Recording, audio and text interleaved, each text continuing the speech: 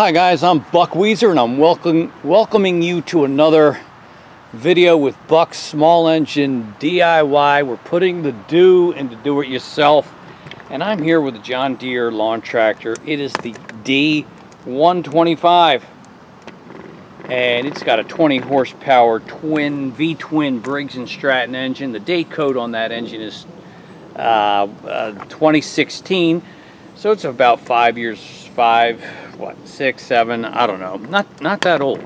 Interestingly, you know, when I look over here, I don't know if you can even see that. Is that the hour meter? 37 hours? Is that all? It does look to be in very good shape, and we're trying to resolve today a no start situation. It doesn't start, and so try to figure out why. And I'm going to start. Of course, I started by removing the hood, but what I want to do now is just check out that battery. Would like to see what kind of voltage it's reading as an opening consideration. So let's see. Volts, positive, negative, 12.69 volts.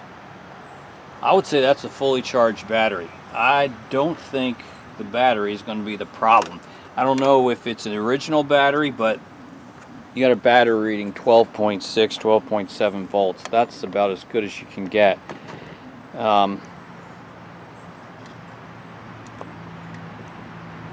So what's our next step? I don't have a wiring diagram, but these circuits are generally fuse protected. So let's pull out this 20 amp fuse.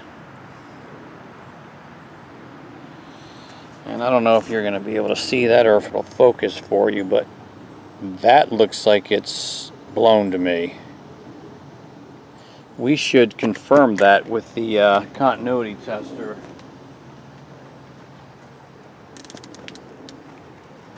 So on continuity, turn it on, you get a beep. So let's see if this fuse is good or not. It's not. We don't have any continuity. So this fuse is blown. So we got our first smoking gun. It's a blown fuse. Good battery, but blown fuse. Now a blown fuse is not a diagnosis, because you got to ask the question, why is the fuse blown? Is there a short somewhere? Something go wrong somewhere? So that's what we need to consider. I don't see anything particularly amiss. Like I said, the tractor looks really clean. Doesn't appear to get that much use. I don't see nothing's grabbing my attention here.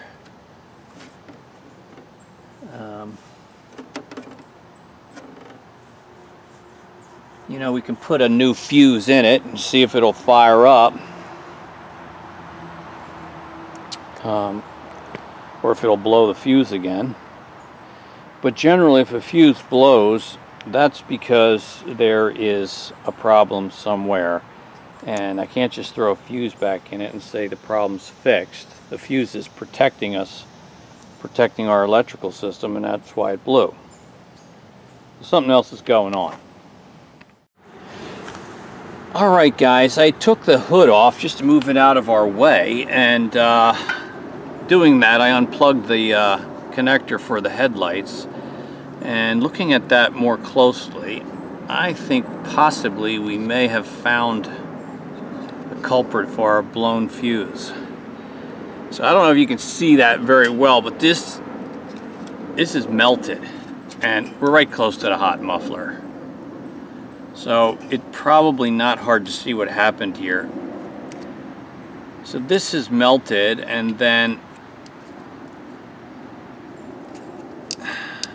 maybe the insulation on these wires also melted and shorted out here on our lights. Now these headlights are on as soon as you turn the key to run. So just turning the key to run, if this is melted, would blow that fuse, I think. And these two wires are like melted together. Insulation is melted here on this yellow wire.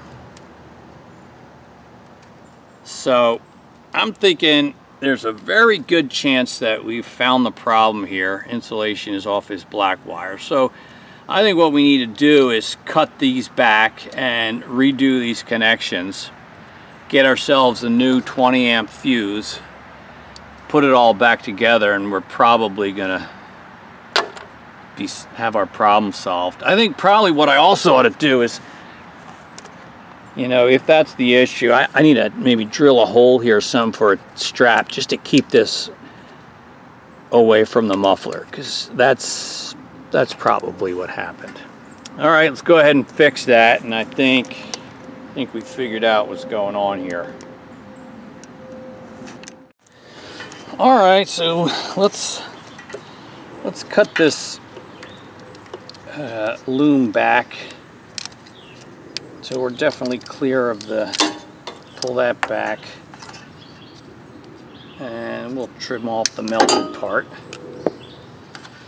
And you can see our wires are melted together. This is definitely where the problem had to have been, and the reason for the blown fuse and the no start. So let's just cut this out.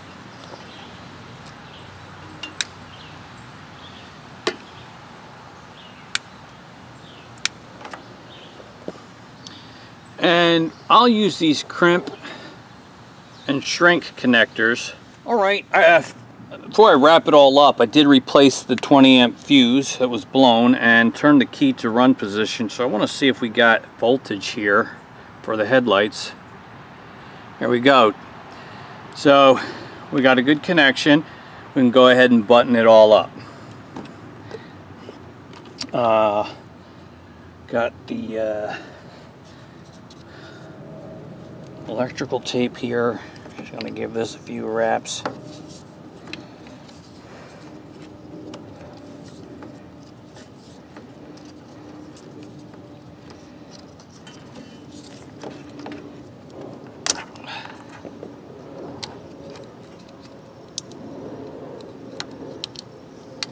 And tuck this back in.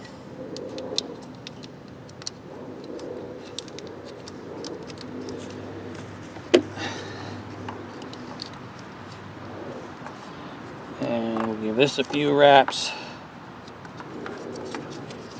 with the tape.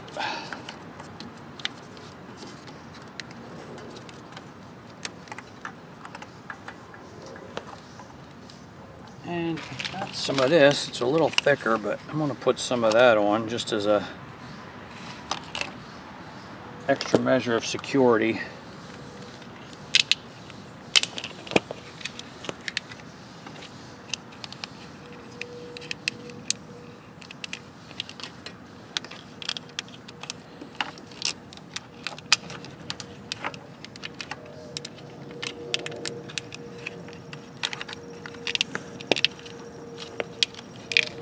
Come on.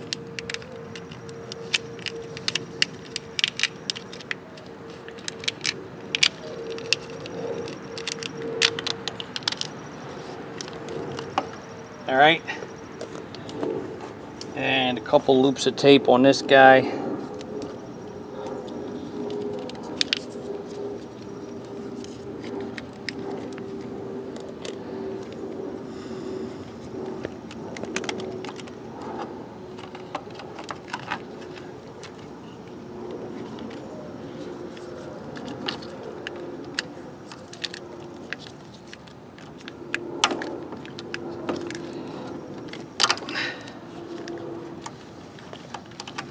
Alright, so like I said, I want to preclude the possibility of this happening again.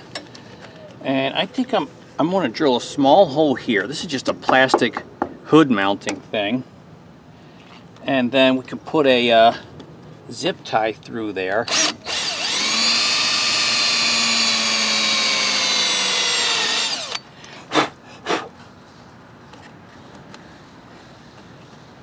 And we just want to make sure we can keep this out of the way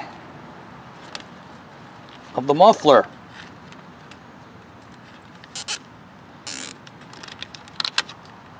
Because that was our problem from the get-go. So that should definitely serve to prevent that from ever happening again. Alright, I think we're done here. Let's put the hood back on. We'll plug in the headlights and see if this guy wants to fire up for us.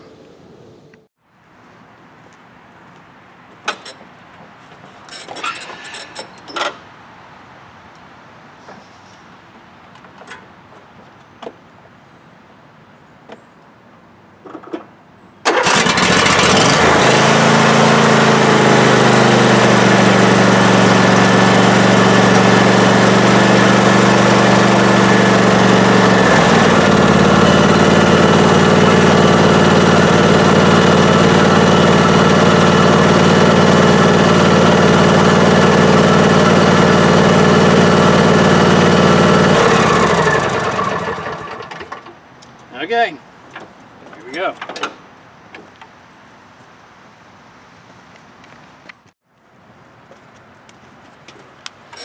All right, there we go. It's back and running.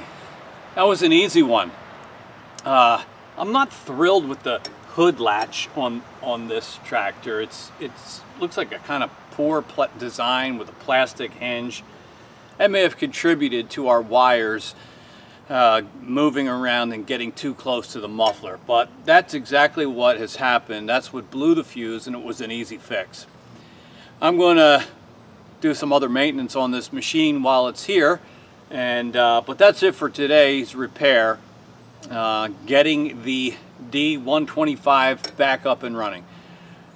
I would love to hear your thoughts, your comments, and your questions in the discussion below. Thanks for watching, and I will look forward to seeing you on our next video. Bye-bye.